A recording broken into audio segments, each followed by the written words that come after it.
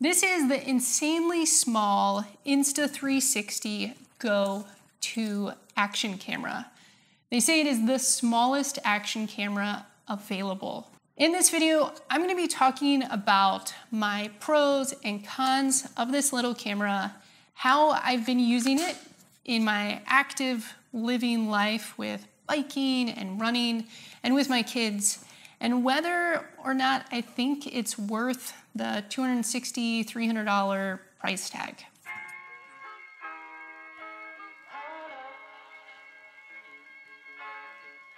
Hey, if you're new here, I'm Arleigh with Bike Shop Girl. On this channel, I'm empowering daily life by bike, sustainable living, and I'm slowly talking about life as a full-time content creator. I'm going to start adding tips and tricks on how you can create content to move others. Today's video is exactly that. So if biking, sustainable living, or creating content to move the people around you interest you, make sure to hit subscribe. So action cameras have come a long way in the last 5 years. With the push of a button, you can capture daily life nice and easy. What's this wee bit? That's what we should do. We just need to make sure he crosses the path safely, right? Yep. Because we don't want a bike coming over here. Capture those moments, maybe share them on social, share them with your mom, or like me, create videos to empower and inspire others. I have made complete videos that do really well for my work solely with a GoPro, and that's pretty crazy cool. As I mentioned in the beginning of this video, we are going to be checking out the smallest action camera available on the market, the Insta360 Go 2. A few notes before we get started. 1, I was provided this video for free to review. 2, if you're looking for the basic facts or specs and really in-depth feature coverage, I'll put a link to some of my friends that have done really crazy in-depth videos. And 3, if you are looking for something specific, look below for timestamps so you can fast forward and get through this video and get back to daily life. Here are some of the basic things I think you should know about the Insta360 Go 2. The most important thing is the size.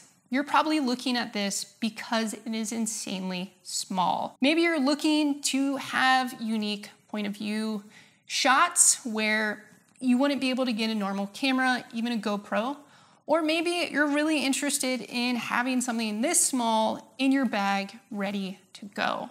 The next thing that I thought was really cool pulling this out, when I pulled it out of the case, I was really excited that it has a magnetic backing built into it. So you can quickly move it between accessories. There's no more of unscrewing and screwing things back in like you do with a GoPro. And you can stick it to unique places like my tool bench or my refrigerator. And it just allows this little camera to go in more unique places.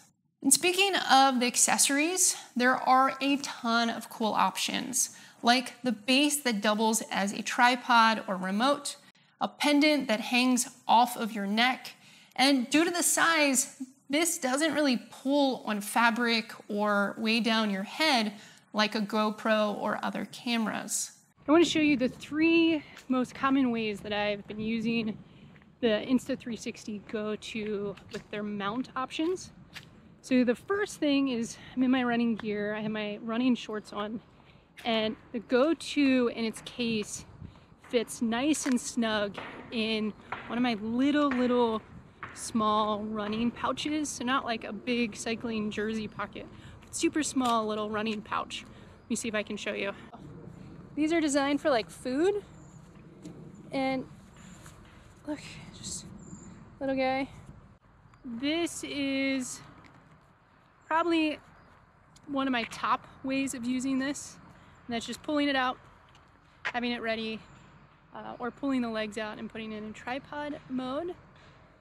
And then my second most common way of using it is pulling it out of its case and then snapping it into this little clip.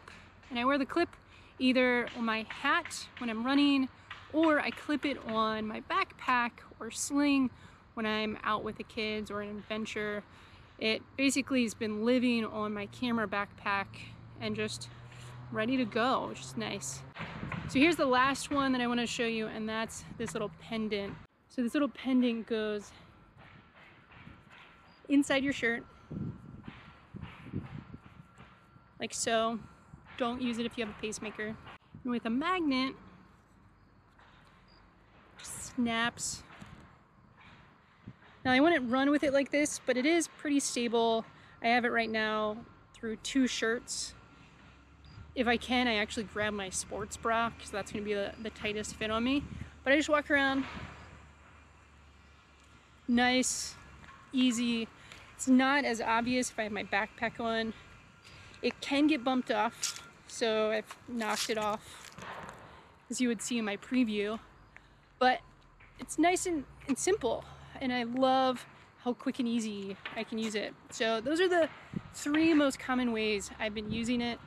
The handheld, and then this little visor clip for either my hat or my backpack has been my favorite uses for this. And then also just capturing really weird shots on bikes and with my kids. It's waterproof, which also means it's sweat-proof. This came in handy as I'm practicing running and carry this with me. And it's also really cool to just have something so small that you can submerge or play with your kids. Just be careful because the lens is pretty easily scratched, so you'll want a protector on there. Pricing.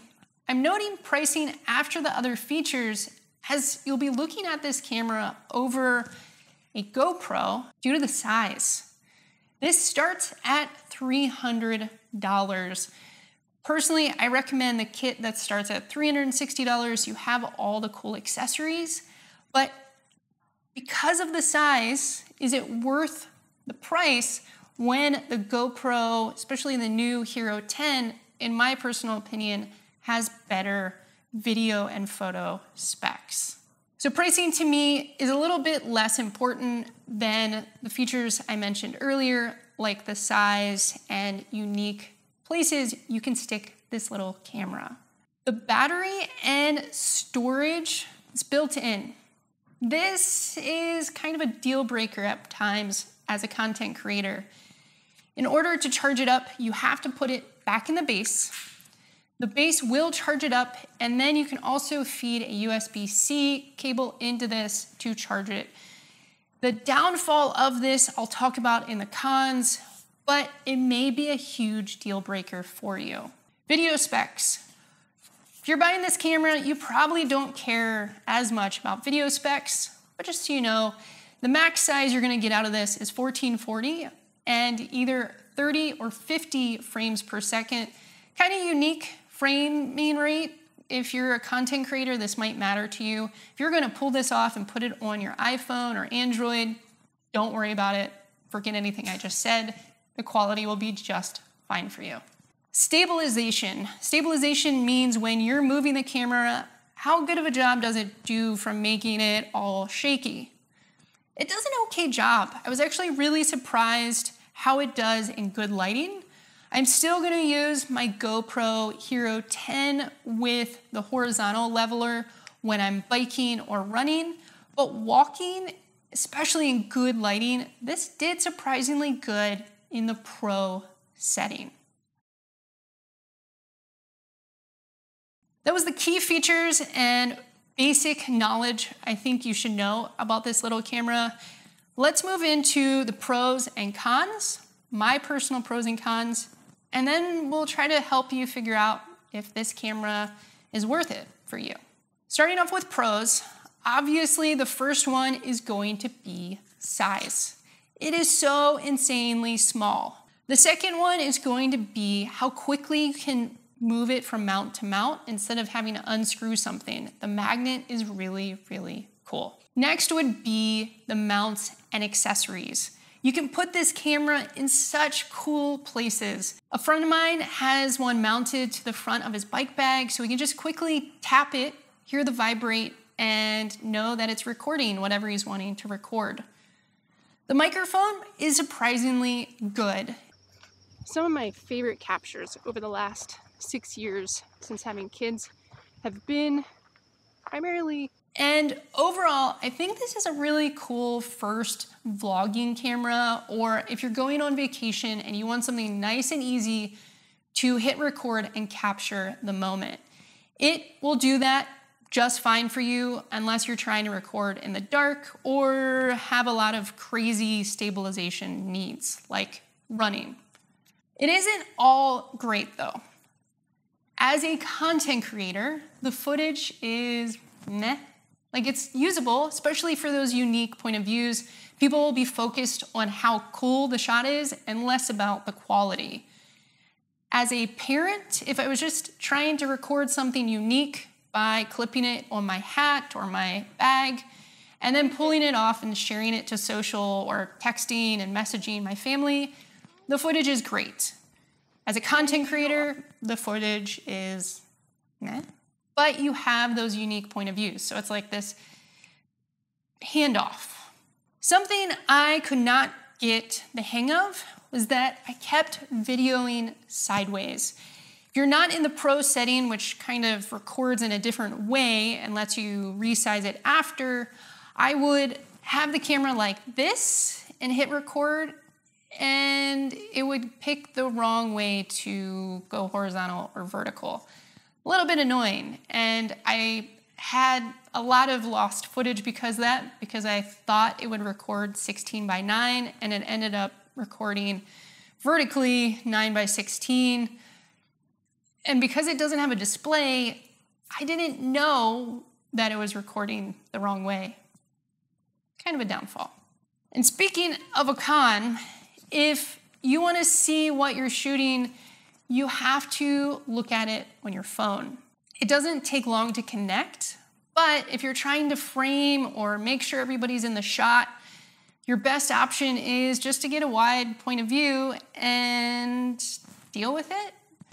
That's probably one of my biggest cons of this as a daily vlogging camera. Once you know what you're doing, it's fine, but even just to review footage, you have to connect it, and it's pain.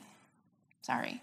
One of my last but probably most important things is battery replacement. The battery is built into this, so with time, the battery is not going to get its full charge and full life.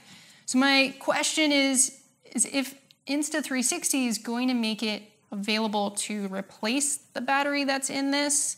I don't see a way to easily do it, but maybe they'll have a battery replacement option for it.